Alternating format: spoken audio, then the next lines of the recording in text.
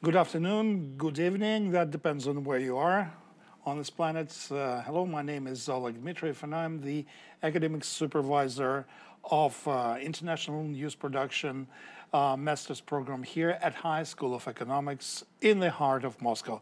And that's really the heart of Moscow because it's like 10 minutes walk from Kremlin.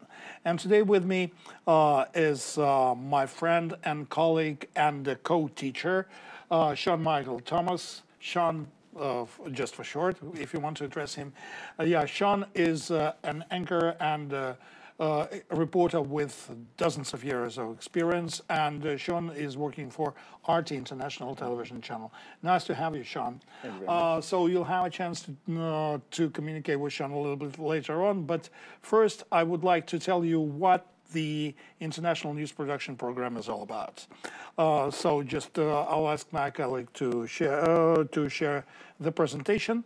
So we are just brand new, and the topic of our program, the main goal for our program is to just teach all the innovative approaches to the news, because in Russia there are some really good news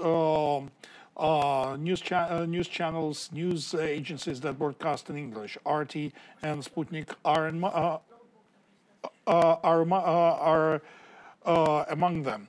So really, the thing is that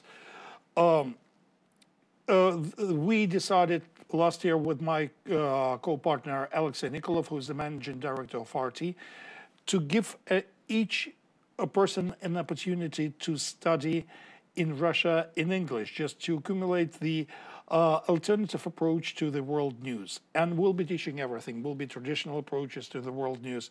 We'll be teaching Russian approaches to the world news, international approach to the world news, and not just world news. We'll teach a lot about new media. So, and the biggest secret of the program is that you don't have to be a media professional to study with us.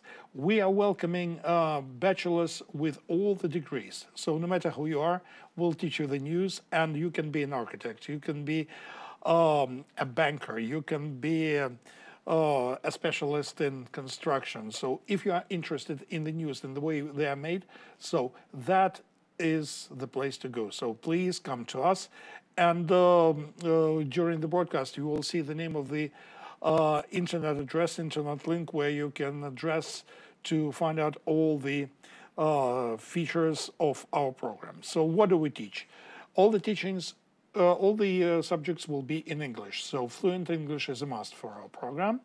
And the curriculum spans over 2 years, during which you'll have some theoretical disciplines, some innovation disciplines like 360 camera work, just data journalism, something which is also on the rise.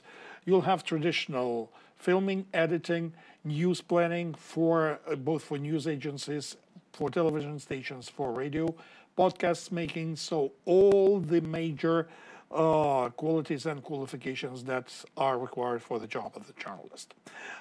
So what else? Just some of the subjects that you need to consider.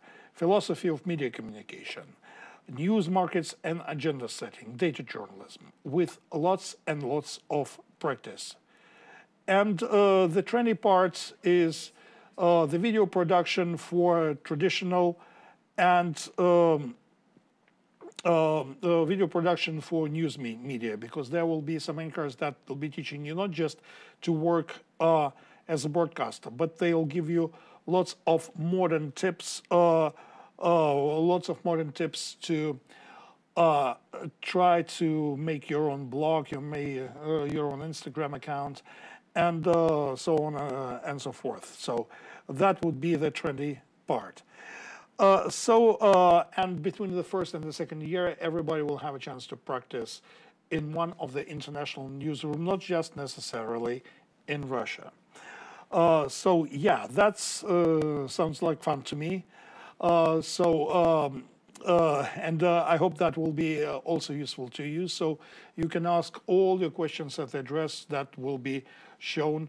That will be shown later on during the broadcast. All right.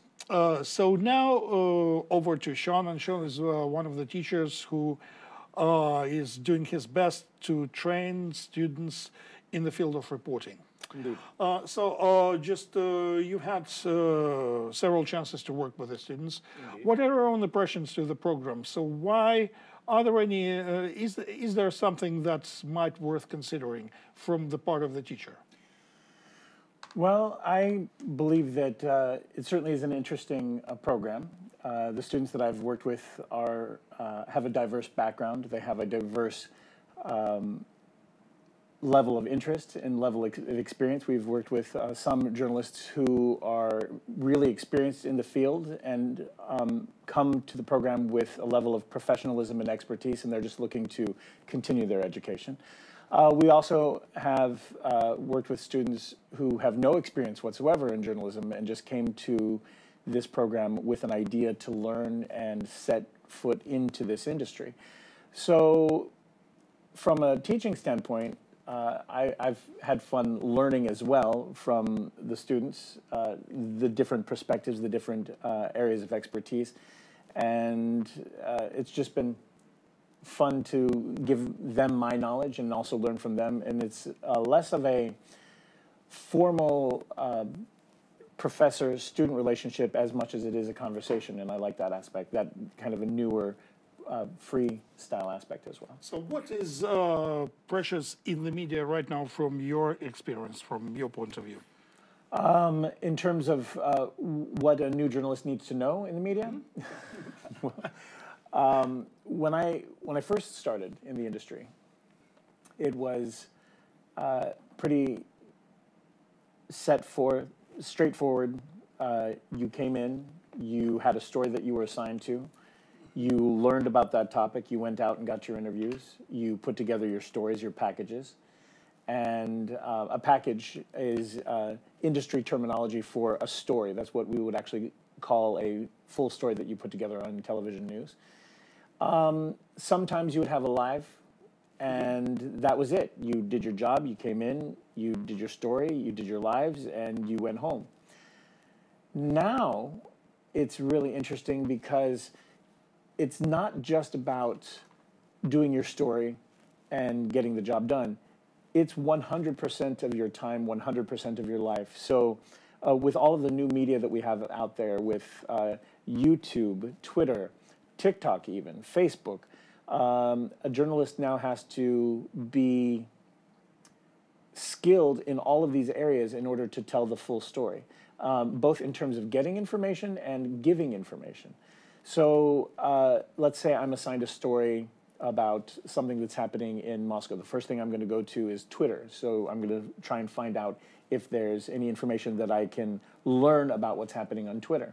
And then I have to know what information is usable and what information is non-usable. Because one of the amazing things about Twitter is that everybody has access to it and everybody can provide information. One of the negative aspects about Twitter is that everybody has access to it and everybody can provide information. So how to tell truth from the lies? If you're on Twitter, so that's the biggest question. Yeah. So $1 million question, right? It is the $1 million question. So, but that's one thing that we have to figure out. And I will say that when you check something on Twitter, one of the most standard rules of journalism is if you hear some information, you have to fact check that information. And so you read it on Twitter, you fact check it, you get a second source. You always get a second source or a third source or fourth source. Yeah, tell a phrase that all the students remember, all the students of the program really do remember that phrase. Really? That if your mother tells you that she loves you, get a second opinion or get a second source of information.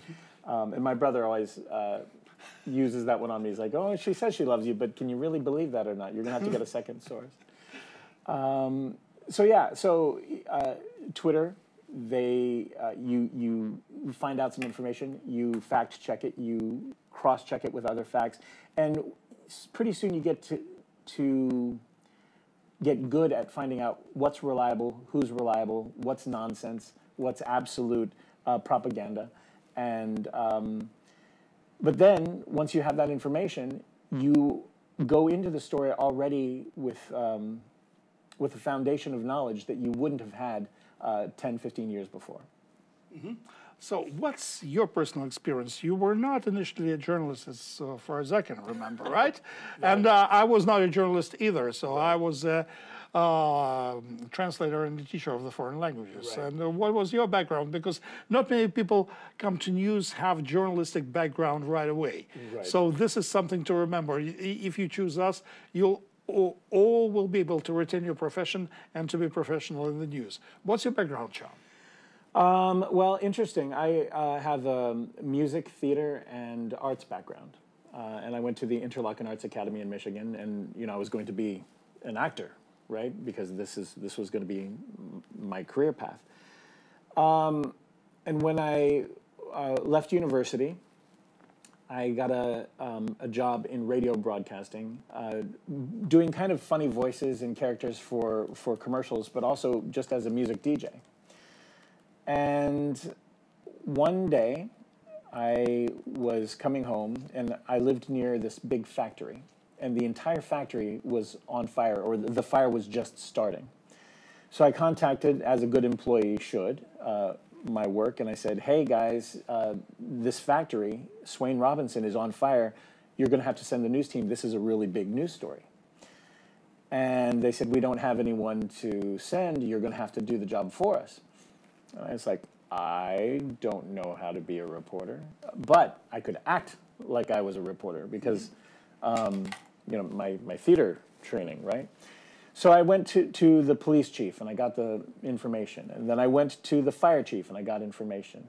And I talked to witnesses to get information. And then I would use that information and I would scribble down notes and I would tell the story, because that's one thing that journalists really are. If you really get down to the heart of it, journalists are storytellers.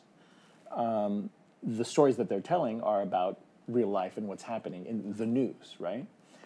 But you have to be able to put all of the pieces together into a story that makes sense for the listener or for the viewer, and that's where you hone your skills. That's where you get good at what you do. So this factory on fire ended up being such a big story that CNN was interested in it, and all of the different television stations from around the surrounding areas were interested in it, and so I ended up doing live shots for them and doing phone interviews for different places, and I was the one reporter on the scene, which is funny because I wasn't a reporter at all until the very next day when I went back into work and they said, okay, we're moving you from being just a regular music DJ to actually being in the news department. And so that's how I got my start.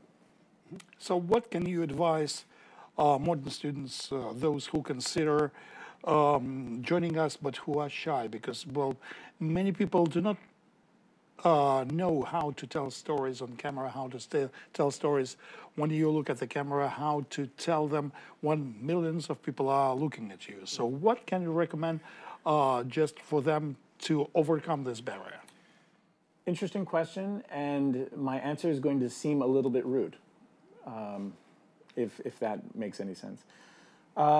In the United States, there was a legendary journalist named Mike Wallace. Actually, his son, Chris Wallace, is a journalist on Fox News now and is really respected in his own right. However, Mike Wallace was one of the founding members of 60 Minutes on CBS and had an extraordinary career spanning decades. And really one of the pioneers of television journalism. And I had the opportunity when I was teaching radio broadcasting at Interlochen Center for the Arts. I had a student who asked that question. He said, I really get nervous when I open the microphone. I just really don't know it, and I don't know what to do. And Mike Wallace interrupted the student and said, how dare you? How dare you be nervous? If you're nervous, it means you're thinking about yourself. And no one tunes into the news to watch you. Really, they don't. Like, I don't tune into the news to watch a specific anchor. I tune into the news to get information. But on the other hand, if you're not nervous, that means you're dead. True. No. There is a level of nervousness that has to kind of fill in.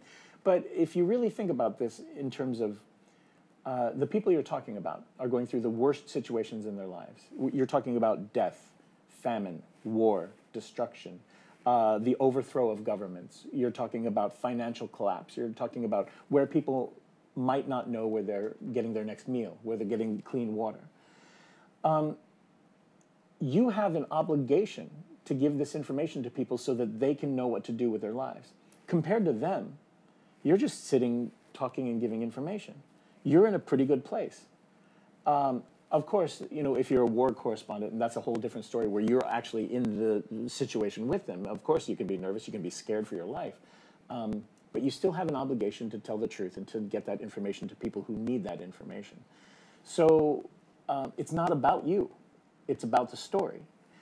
So the way out is to learn to how to tell stories, right? Right. So yeah. So if you and the flip side of that is if you know the information, if you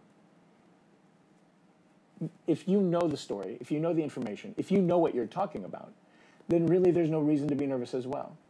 When was the last time you were nervous brushing your teeth? You weren't, because you know how to brush your teeth and you know why it's important and you know that it's just something that needs to be done, right? So if you are telling a story about, let's say, the political situation in Myanmar, if you are familiar with the political players in Myanmar, if you're familiar with who the leaders are, who the players are, what the story is, what the information is, what the latest is, then even if you don't have a map of what you're going to be talking about, you're prepared for any question that comes your way, and you're prepared to tell the story in a way that makes sense. So again, no reason to be nervous. Sean, people who are watching us come from different countries. I know I watched in China, in Singapore, and Bangladesh, in Malaysia, in Iran, and in Central Asian republics of Kazakhstan and Uzbekistan. For those in Malaysia and Singapore, apa kabar? Just basically, как дела? How are you doing? The question to you is, you've been in Russia for more than 10 years. Yes, about 12 years. About 12 years.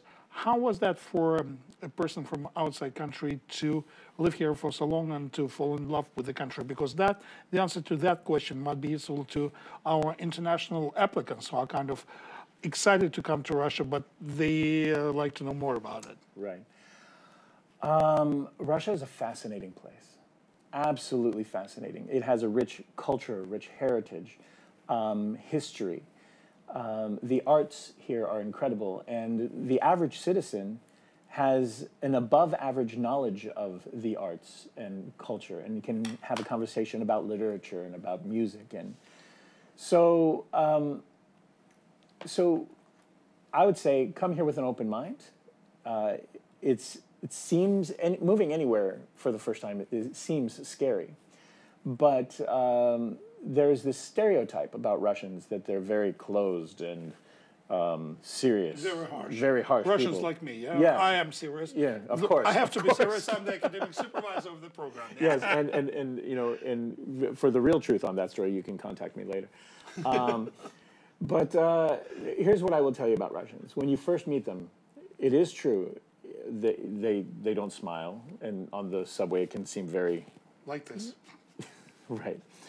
But once you get past that initial barrier, and once you gain the trust of someone from Russia, they're the kindest, open, very funny, extremely funny group of people with an amazing sense of humor. I guess with the cold, harsh winters, you've had to have cultivated a good sense of humor.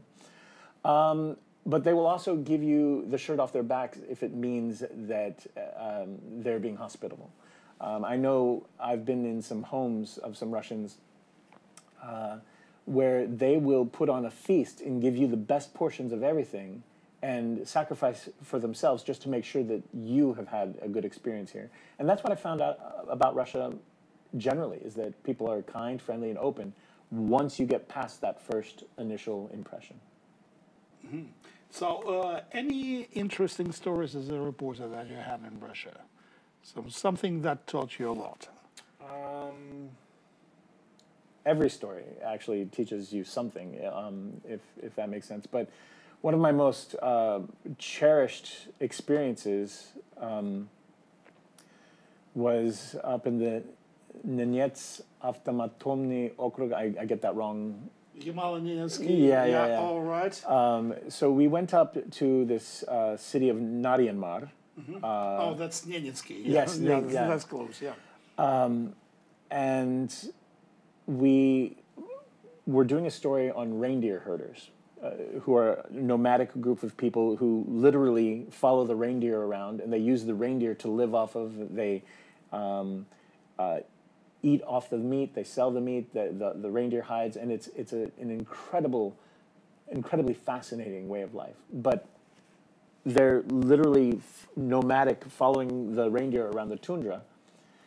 And we showed up in a helicopter, and each winter, or just before winter sets in, the government sends out helicopters and they pick up the children. And up until the age of 13, I believe, the children are required to learn traditional schooling and during the winter.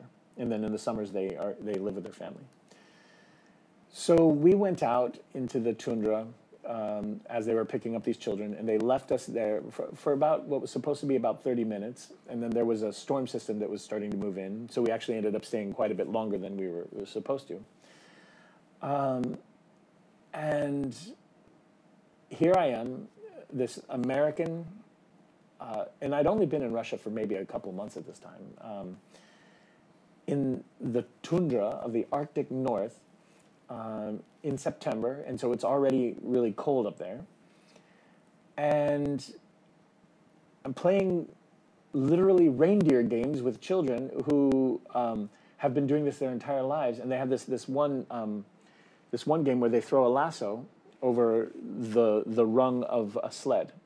And if you miss, then everyone who's playing gets to flick you on the head. And so the incentive is that the next time you won't miss, right? You'll get better and better and better each time. Well, they've been playing their entire lives, and this is my first time trying to play. Of course, I probably still have a welt in the place where I've been flicked so many times. But getting to spend time in the chum with the family and eat with the family and laugh, and it was one of those experiences where you learn that people are people regardless of what your background is, regardless of what your education is. An American journalist new to Russia with a Nenets indigenous people's family, having an amazing time together, and it was just fascinating. It was one of my special memories. That's what the journalism is all about, yes, right? Yeah. Yeah. So let's move to another part of the world, because I have the story to show everyone. But would you like to tell anything before the story about Antarctica, about penguins, so that just they could know the background? So we'll tell this afterwards. Certainly. When it comes to the Antarctica trip, the reason I went in the first place is because there was a lot of stories in the news about the Arctic, and there was fighting between Russia and Canada and the United States and the Arctic countries over who has rights to operate in the Arctic and who should drill in the Arctic. And anyway, there was a lot of negativity surrounding what was happening in the Arctic, specifically blaming Russia for a lot of things. And this happens a lot in the news, is that Russia gets blamed. Yeah, but what about Antarctica? Yeah. Well, it starts in the Arctic. So I went to my boss and I pitched this idea that we should go down to Antarctica. Because while there's all this fighting and negativity over what's happening in the Arctic, Antarctica is built on cooperation. And Antarctica is, for decades, has revolved around all of the nations who operate down there working in harmony and cooperation, and with scientific research as the main goal, and not commercializing the area. And so there's many treaties in place that govern how Antarctica is. So I said, send me to Antarctica. Why? Because I just wanted to go to Antarctica and play with the penguins. But I had a newsworthy reason to go. And ended up being there for quite a bit of time, embedded with the Antarctic explorers from Russia, living at the Bellingshausen station.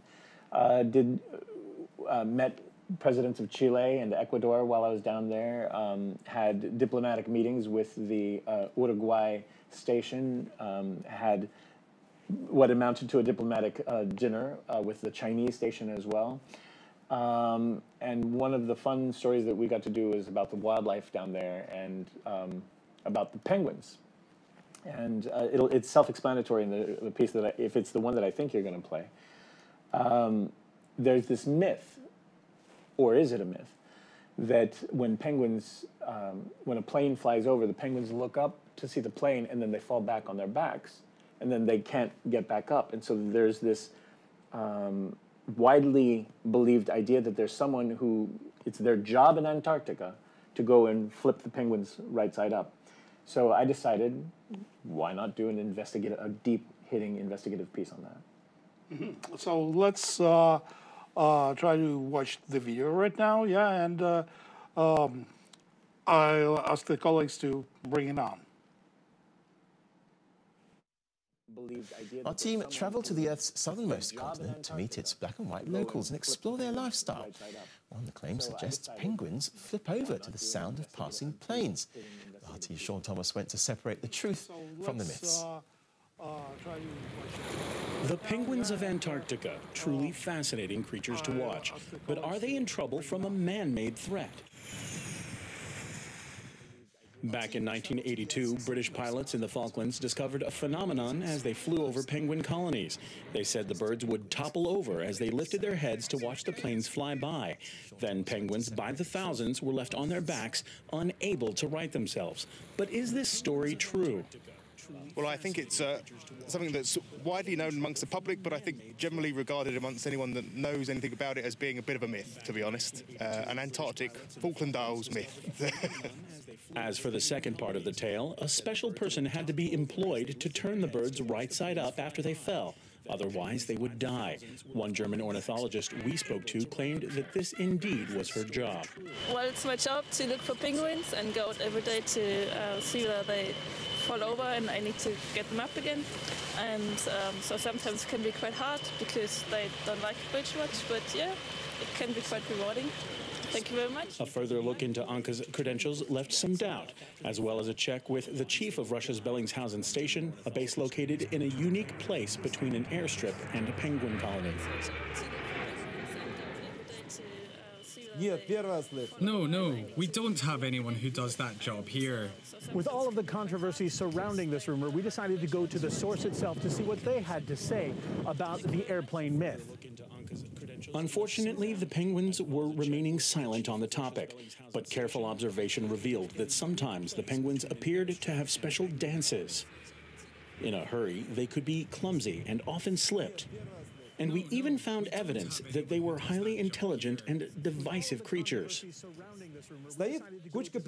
Penguins are actually very smart birds. Sometimes when they come to the edge of the ice, you see them peeking over, looking for leopard seals. If one gets too close to the edge, another penguin will push him in as a sacrifice to test the waters. Snopes.com, an internet myth-busting site, says that a British science team actually did research to see if the claims were true.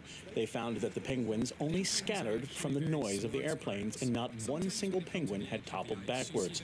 But with no real evidence for ourselves, we decided to do a final test with a little help from the Chilean Air Force. Our mission? To see if we could put this myth to rest once and for all. And it seems, for now, the penguins are safe and no one should be moving south for jobs that just don't exist.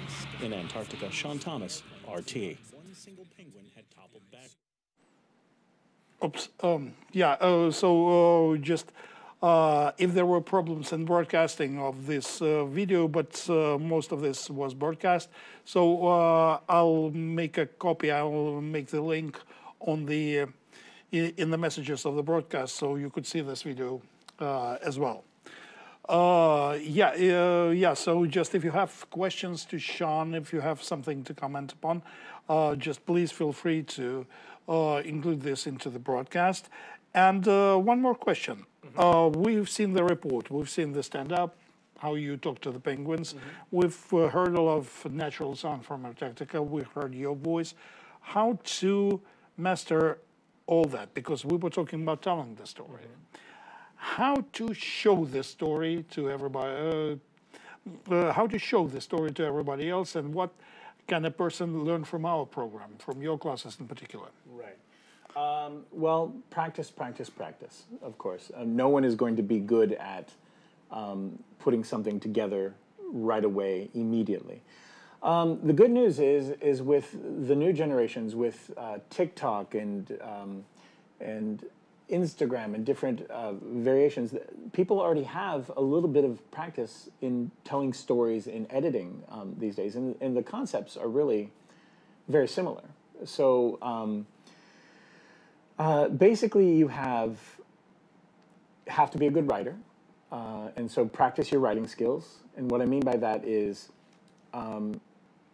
if you think you're really good at writing, keep practicing and keep trying and keep practicing and keep honing those skills, because the one thing that writing does is it teaches you to organize your thoughts in a way that makes sense, and which is a skill that you really have to have. So, but the elements that you have in telling a story for television is you have what is known as your A roll.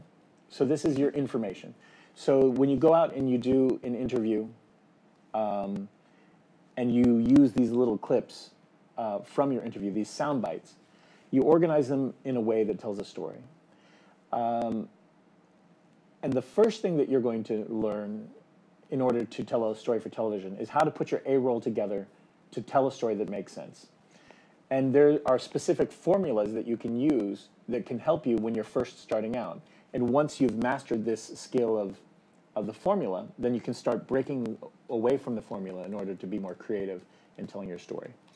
So what I would say is the formula includes an introduction, and then a soundbite, and then a clip from you, which is connecting to another soundbite, and then maybe another clip from you, which is connecting to another soundbite, and then a stand-up, where you are actually in vision, in camera, which is basically another clip from you, which introduces to another soundbite. So your soundbites are the people who are in the story telling the story, and the only time that you're heard is you're connecting the dots. So that's your A roll. Once you lay your A roll down, that's fine. The next part is the B roll. And the B roll are the visual elements that go hand in hand with the story as it's being told to help tell the story. And what I tell my students is that if you watch a story and you only see the story without any sound, you should be able to know exactly what's happening in that story. You should be able to tell exactly what that story is about and why that story is being told. And it should make sense. And then if you listen to the story without any video, you should be able to understand why that story makes sense. But when you put the two together, it is absolutely magical, because you have the video, which is helping the people tell the story, which is helping the video, which is helping, so it becomes this beautiful thing. And then you also have this third element, which you mentioned, which is natural sound. Natural sound can be a beautiful thing. If you're talking about an airplane, and then you have the sound of that airplane flying over, you can actually just open up the microphone, listen to that sound of that the plane as it's flying over, and it automatically takes the viewer into a place where they can experience that themselves. And then you reference that in the way you tell the story. So you can use natural sound as a way of, not just in television, it's almost the most necessary item when you're talking about radio. But when you put your A roll, your B roll, your video, your storytelling, and your natural sound all together, you can come up with some amazing masterpieces.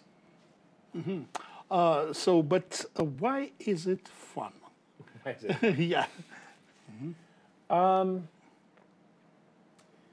I get to go to the most amazing and interesting places on earth when they are at their most amazing and interesting. I get to meet people from all over the world and hear their stories and help share their stories so that people can get information and learn from them as well. So if you like people, if you like travel, if you like learning, if you like being in the world in a way that makes a difference, then this is a great career path for you. So that's fun. Yeah, yeah, it's a blast, I would say. What other pieces of knowledge should you possess before you join the program, before you study media? Because, well, sometimes people come to us and say, well, I don't like news, but I like just cultural news, Right. news about cultures, theaters, and so on.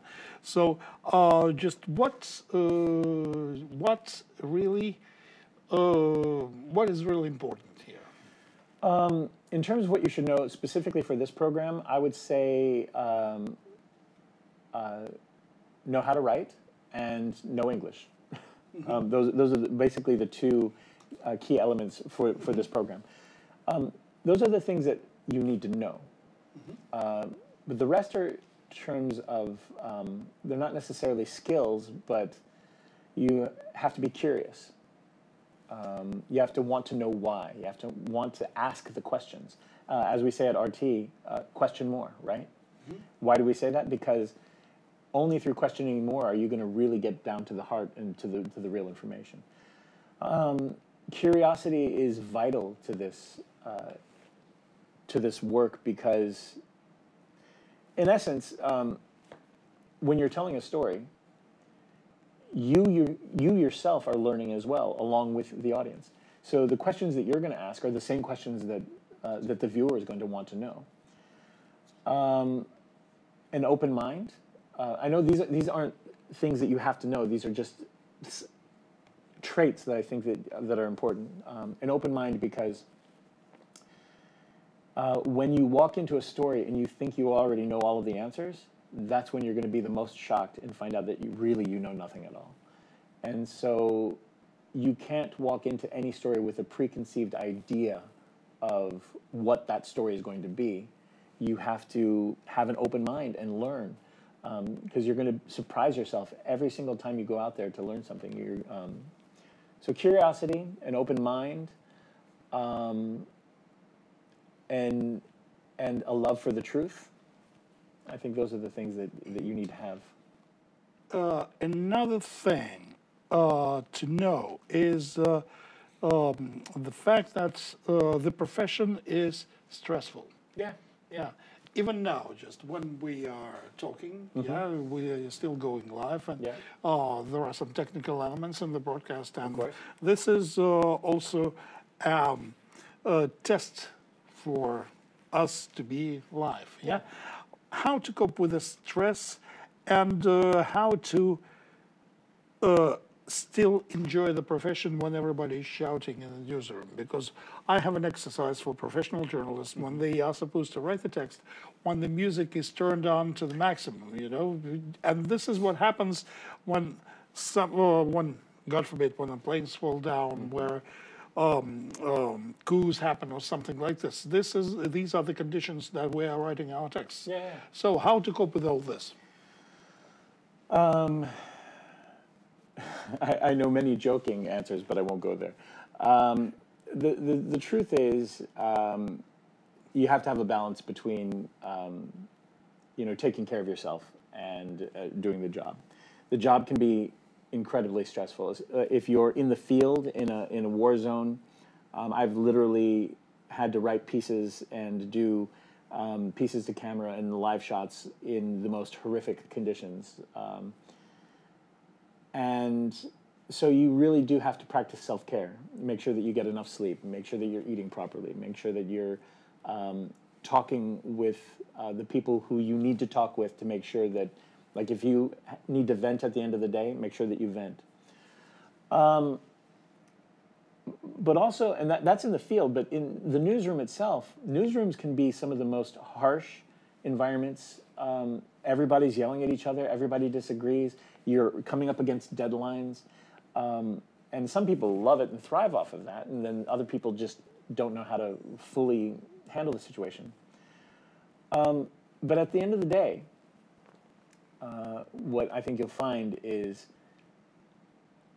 there's so much to be said about a job well done, about getting the job done, and all of the things that are said in a newsroom, back and forth, as harsh and evil as they may sound, when your news editor is yelling at you because you haven't got it in on time, and you have disagreements as to what elements of the story should be going. At the end of the day, you're all in it for the same reasons. And what I found is that the camaraderie that happens in a newsroom, even under the most stressful of environments, brings people together. And at the end of the day, you give each other a hug, and what happens in the newsroom that day is left on the floor, and people don't hold grudges. And I think the people in news are very supportive of each other because we all know that this is the environment that we work in. We all have the same issues, so we all support each other in the end.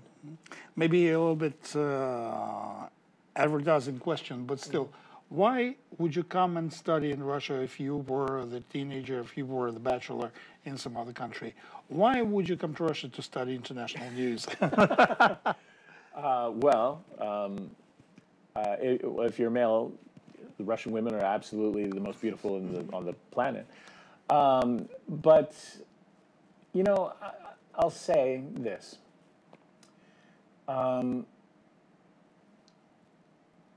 It's easy to stay where you're comfortable.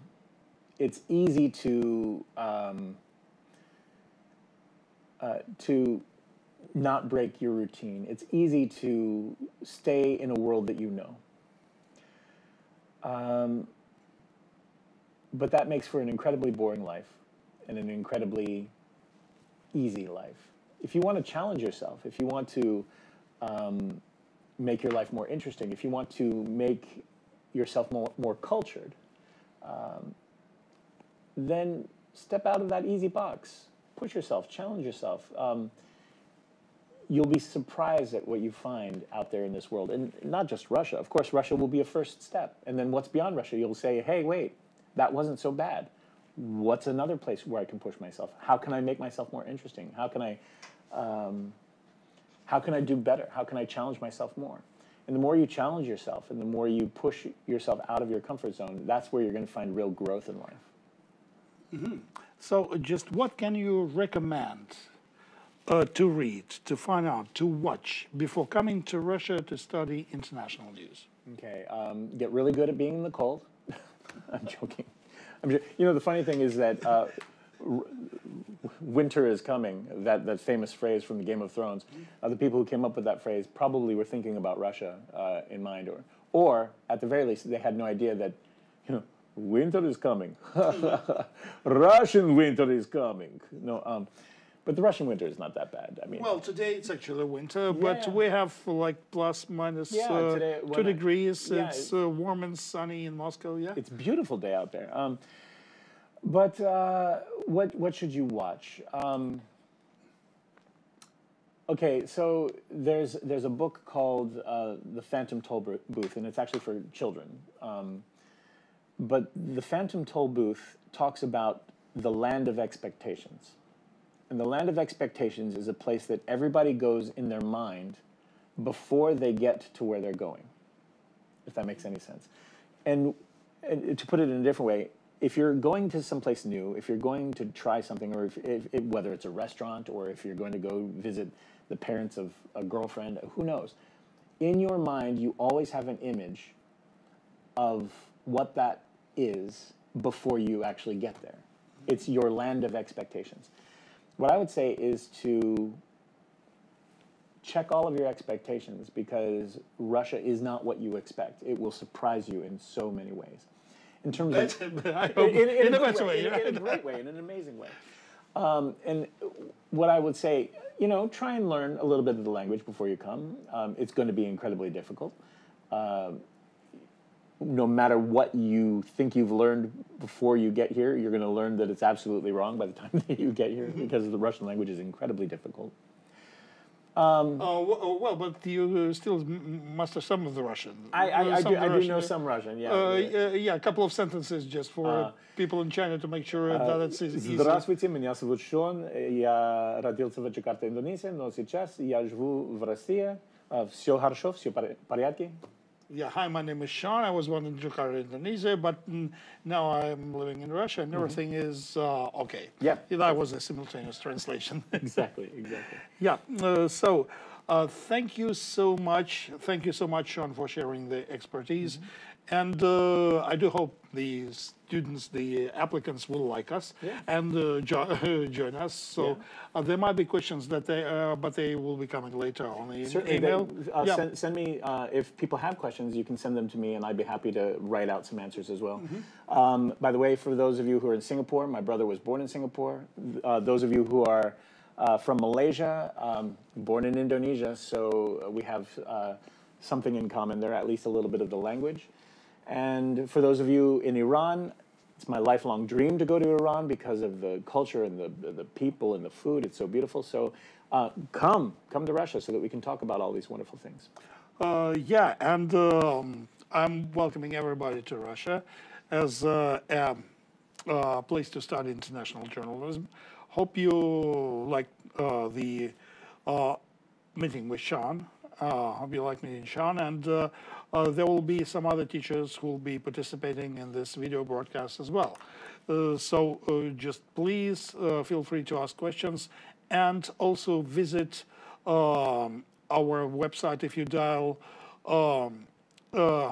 HSE, International News Production, and that is the address that you should dial when you are addressing the program. All the conditions for the application, all the rules are listed there, so feel free to contact this page and ask us as many questions as possible. Thank you very much for spending your time with us. Goodbye from Moscow, and please stay healthy and take care. Goodbye.